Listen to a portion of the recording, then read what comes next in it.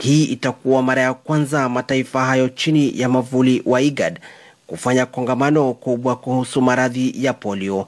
Mojawapo ya makubaliano ya mataifa haya ni kuzuia na kumaliza chembe za polio. Kwa takriban miezi 6, kaunti ya Garissa imekuwa mstari wa mbele kutoa huduma hii nyumba hadi nyumba, hasa maeneo ya mashinani.